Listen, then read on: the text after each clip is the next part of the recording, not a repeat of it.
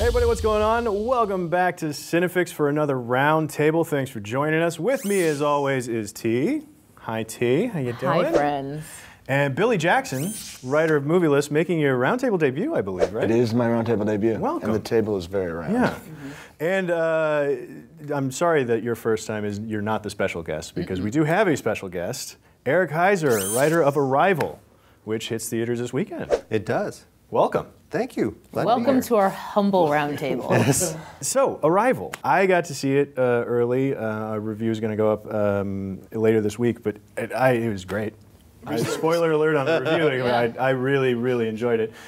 Billy, you're super pissed that I recently discovered that you had a +1 to that Arrival screen that you did not use. Yeah. Neither T nor I nor really You're anybody. getting salt from two sides right here on that one. I know. I would feel bad, but I'm not going to. The point is, it's as far as CineFix is concerned, it's a very highly anticipated movie. Is it adapted from a short story or a full? It was a novella. Or short story? Well, it's I don't know what the qualifications are for those. Like I don't know. There's a threshold somewhere, like or word count or pages or whatever it is. But it's Ted Chiang, and the original is called Story of Your Life. And I read it many, many years ago. Fell in love with it. Really deeply emotionally affected by it, and said I've got to torture other people with this feeling. You know, I've got to make sure I can broadcast that to a wider audience so that everyone can share in the sorrow. But also it's uplifting at the same time. It's a real hat trick that he pulled, and I just went around for many years. Every time a producer sat down with me and they gave me the bottle of water, they're like, "Is there a story out there that we could get the rights to?" And I would say, "Yes, yes, Ted Chiang, Story of Your Life. It's a sci-fi, non-franchise, female lead." Where are you going? Yeah, come back. They take the water away. Or they take the Fiji and they give you the Ozarka. I'm sorry, security. So it was a long slog until I found Dan Levine and Dan Cohen at 21 Labs, who engaged with it the way I did, and we kind of were the three musketeers for it. And we were like, yes, we're going to make this movie. And we went out and we pitched it first, and to all the studios. And they were like, that's a fantastic idea. We're not making that movie. I guess the note that I got most was, Can you put Spider-Man in it? Can you put Spider? Exactly. Is there a way to put? Can you make the lead a male? That was another one. That was another. Is there a way to just make this? You really got that note? Oh yeah. Oh yeah. Man. That's brutal. Or this is way too cerebral for audiences. Audiences aren't that smart. So just make it a standard invasion movie where like a human punches an alien at the end of it. That was a big deal. Welcome to Earth. Welcome to Earth. At some point, You're saying that there is no alien punching at the end? No. Sadly, no. So this may like drop our audience. Keep your +1. Yeah, right. See, this is why I didn't invite I'm here for the alien punching and nothing else. Yeah. It'll be special, like producer's cut for that, studio cut for that. I mean, it's not surprising, but it's upsetting in an expected way that that a lot of them were like, can you make it a male lead? But having seen the movie, the answer is no.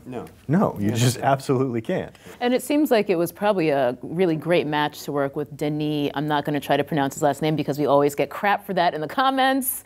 But, he had the same issue with Sicario, where they really were like, well, we can give you a lot more money to make this movie if the lead is a male. But they were very much against that, him and the writer. I think the main question, though, because we're here to talk about sci-fi, too cerebral for audiences kind of flies sort of in the face of what has made sci-fi great for generations. I guess I'm segueing where... I don't know where I'm segueing to, but I'm segueing. You're 1 for 1 on segues. But yeah, you're absolutely right. Sci-fi, ideally is about the fiction more than the science. Sometimes the story that it's telling and sort of the sci-fi backdrop of it. That's my personal favorite. It's a story about these people and it just happens to be taking place during an alien arrival. So yeah, the idea that a sci-fi movie could be too cerebral does sort of fly in the face of our most successful science fiction movies. I don't know. I think sci-fi more than many other genres demands more of the audience.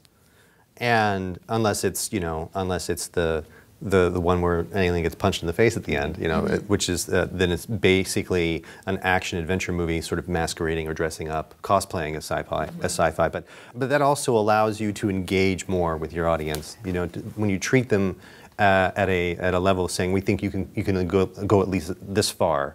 We're saying as storytellers in sci-fi, we're going to give you 2 + 2. We're not going to give you 4. Yeah, I think there's kind of an additional challenge with telling sci-fi stories of just having to kind of, you got a lot of splaining to do at the top. You know, you kind of have to create this framework of like what the science is in terms of like what we need to know about this particular world that you're creating. And then on top of that, you have to tell the actual narrative. So I think I do agree with you. I'm not really super keen on the movies that are like too bogged down in the actual like science of itself.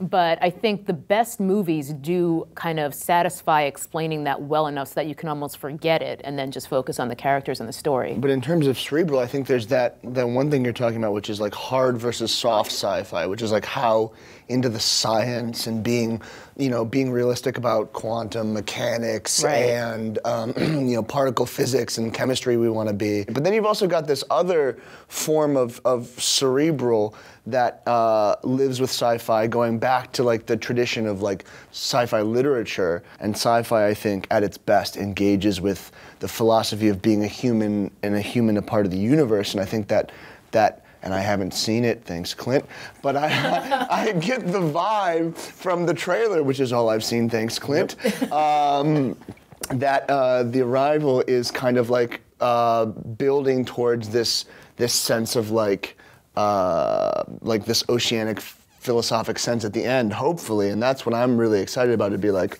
what kind of questions are we asking about humankind? Right. Well, certainly we carry a strong theme of communication and the importance of that, of clarity of intent and of not jumping to conclusions or knee-jerk reactions, and considering where we are as a society right now, we are more interconnected than ever. Everyone has a mouthpiece now. Like there's an accessibility to communication on a worldwide level that we haven't seen, and we are so terrible at it. Yeah. I mean, it's worse just really, than ever. Yeah, it is. We're absolutely embarrassing bad. So like, I would not want aliens to arrive right now. That would not be a good time. Let's give us a few more, at least decades to kind of get our. So we touched on, obviously we're all fans of the more cerebral stuff, the not welcome to Earth, face punching types of stuff. I like both. I mean, not necessarily welcome to Earth, but more I'll be back. Okay. Yeah, I mean, those aren't super like legit in terms of science, but then we also have a movie like The Martian, which actually has like a lot of legitimate science in it and still manages to be really fun and humorous and quirky and really good on like character and storytelling. So there is a spectrum there where, you have these sort of more existential, like human condition oriented science fiction movies, and then other ones where it's really just kind of more like popcorn science fiction. Yeah. Well, like you said, action adventure masquerading in sci-fi clothing. Well, we're talking about Cameron, you're talking about gourmet popcorn, I mean, because he's a perfectionist. That's that $8 ArcLight popcorn. Even more recently, Edge of Tomorrow, or Live, Die, Repeat, whichever one you want to call it. I thought that was great gourmet popcorn. It was great gourmet popcorn. District 9. So, but District 9 went a little more existential with it. I mean, it's really an entire allegory about apartheid and all of that, which is a little more than gourmet popcorn. Like that's at least some snow caps.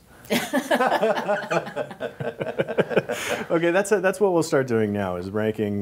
We'll assign different sorts of candy to different. So if District 9 level of prestige, exactly. What was Gravity then? If District 9 was snow caps. Gravity's like a nerd's rope. A nerd's? A nerd's rope? Yeah. I don't even know what that is. Explain a nerd's rope for me. It's like a licorice rope embedded with nerds. That's not a thing. Is this something It's a thing. Do you buy two things I don't and make believe it one that. thing? Yeah. No, it's you buy the nerds. They fused it for me. Like put nerds into your No. It's pre-fused. Okay. All right. So then, what are some of our, if we're into the James Cameron gourmet popcorn science fiction, what are some of the more sort of speculative kind of science fiction? The movies like Children of Men and things like that are Her. Exactly. Things like, let's look at like a sort of logical end of a path that we're sort of currently on. I recently saw a movie called Embers. I'm guessing none of you guys saw it because it was a very small independent movie. It's great. It's so good. It's so great. And it's definitely, hinged upon a sci-fi premise because it takes place in this sort of post-apocalyptic world where people are largely wiped out and the people who are still around have this repeating amnesia where they constantly are forgetting who they are, where they are, who they're with, and it happens to everyone repeatedly throughout the day. But it's not about that. Like, even though like that's what the movie's about, it's not about that. It really is about the relationships and the behaviors of the characters within it. So I think that's really, if that's where science fiction filmmaking is going, I'm excited. What about a movie like Eternal Sunshine of the Spotless Mind? Does that count as sci-fi? Yes. Yeah. Absolutely. Yeah. Yeah. Okay. And what's interesting about that is we talked some about like a hard science fiction sort of groundwork of you have to explain the science of what's going on in some of these movies.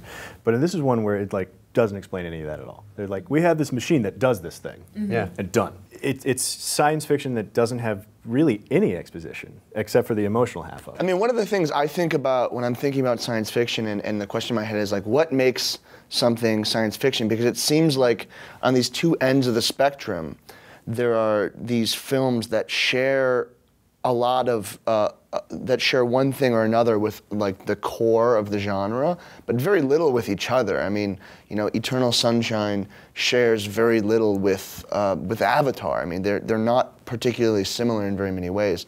And this raises questions on like what makes... There's a guy laying down plugged into something for like the whole movie. Oh, shoot. You burn. Sorry, interrupt. Splitting hairs with you. The difference, though, that I feel like you get into that exposition world or that road that you start to travel down when you have characters trying to figure something out. In Eternal Sunshine, that wasn't the objective. It's like we got to figure out how this memory wiping machine works. No, I need it for something. Mm-hmm. And so, okay, well then let's focus on your need instead of the technology. Yeah. Whereas like Avatar, it's like we got to figure out how these people operate so that we can oppress them. Exactly. So let me explain that to you for a little while. Yeah, no, that's one of the funny things I've heard about exposition and like sort of rules of how to use exposition. If you have like two particle physicists, they're not going to explain particle physics to each other. No. Because they both know. So it's But they can argue it. Right. So it's trying to figure out the sneaky way to make sure the audience is educated in a believable way without just spitting it at people. And honestly, like in early drafts of Arrival of the script, I had to explain linguistic relativity to people. I had to talk about Sapir-Whorf hypothesis, and on the science side, I had Fermat's principle of least time, Snell's law. I had like some crazy stuff, and.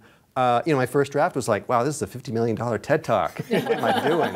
This is not right. And I really had to like, get some tension between people, especially when you have some people in the military like Colonel Weber, played by Forrest Whitaker, who would come in and say, I got to go explain this to a room full of people that are all like, are we giving up our whole country to these aliens by just offering these things? So like, it forces them in sort of like at a point of conflict to talk about why they need to. They had to justify their jobs. Is it the scene where she writes, "What is your purpose on Earth" on the whiteboard? Oh yeah, that. And that's a great scene for like just creative way of exposition, of explaining what she's trying to do there. Putting a simple phrase on the board and pointing out all the different ways that it could be misunderstood and misinterpreted, and how these aliens won't have any idea what we're talking about. That came out of a notes meeting, actually. This is a little trivia about the film, but my first draft that I sent when I was writing it on spec, I gave it to the producers. Their first major note was like, Eric, so there's 2 pages here kind of in the middle where you've got these A-list actors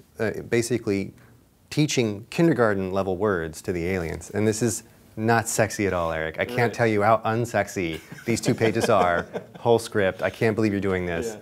Why in the world would you do that? And I got all huffy, and I'm like, well, I'm gonna go to this whiteboard. And I wrote down that question, and I said, here's what we're trying to get to, and here's all the reasons why you need to do this kind of basic building work, and that you can't start specific, that you have to start with the basics, and you have to make sure that the difference in pronouns, between plural and singular, so you don't like get an answer why Joe Alien is here. You don't want that. You want to know why all of them are here. Yeah. And at the end of it, you have to make sure they have enough vocabulary that when they answer, you know what their answer is.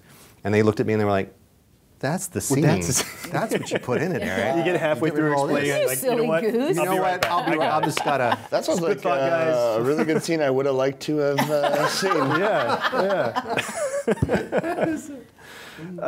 Well, cool. Is there any other types of sci-fi that we left out?